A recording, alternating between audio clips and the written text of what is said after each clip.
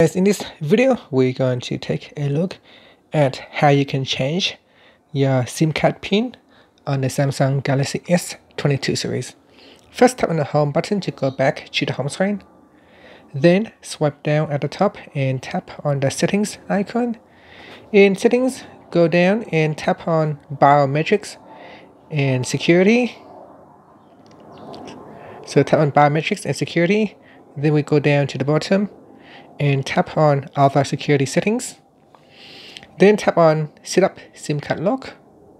Then tap on change SIM card pin, and in here put in the SIM pin that you want to change. So first you need to put in the current SIM pin.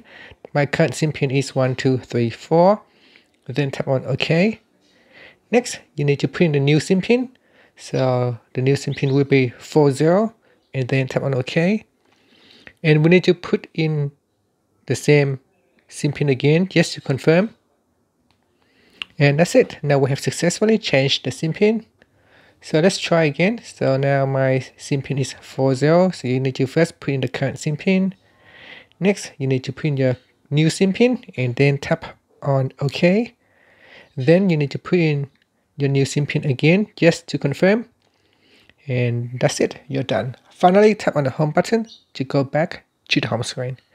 Thank you for watching this video. Please subscribe to my channel for more videos.